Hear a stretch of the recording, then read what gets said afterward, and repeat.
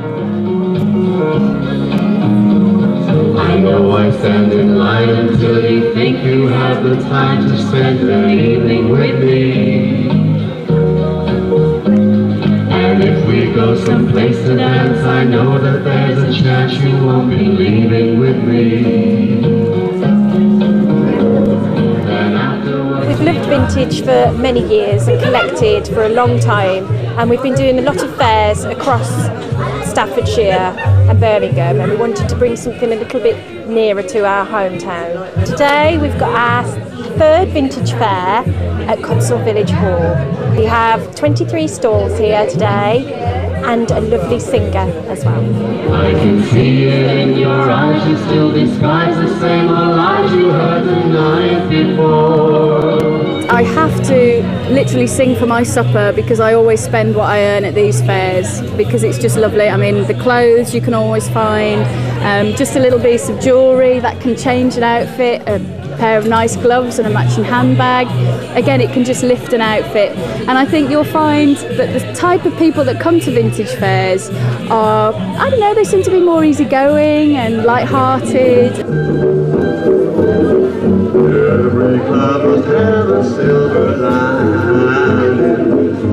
Wait until that sun shines through.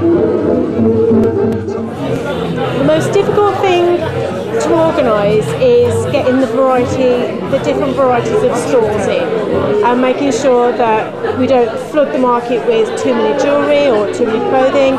It's really important, we think, to get a really good mix so the customers have a lot of choice.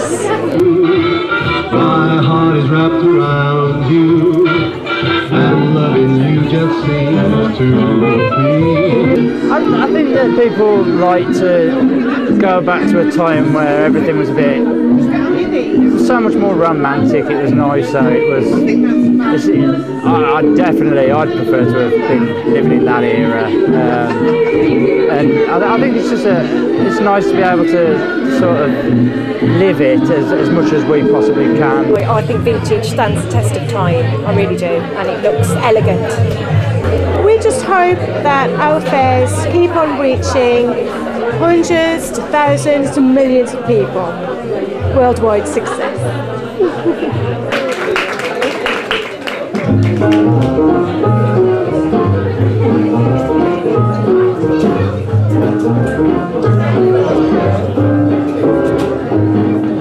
Chicory, chick, chala, chala, check it out. It's the night of Chicory, chick, is me.